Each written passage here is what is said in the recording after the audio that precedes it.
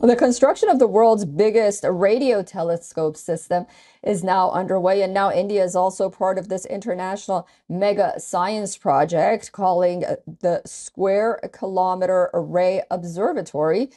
It is commonly known as the SKAO project. This is not a single telescope, but a collection of thousands of antennas. Currently under development, thousands of antennas are being installed in remote radio quiet locations in South Africa and Australia.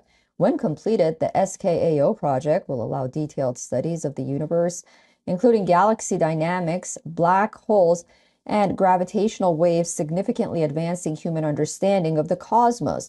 The SKAO project is estimated to cost about $2 billion. The Indian government has sanctioned around $150 million.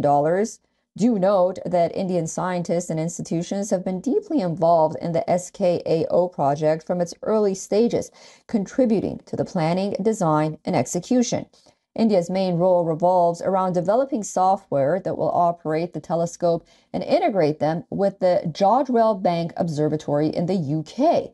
Other countries in the SKAO project are the UK, Australia, South Africa, Canada, China, France, Italy, and Germany.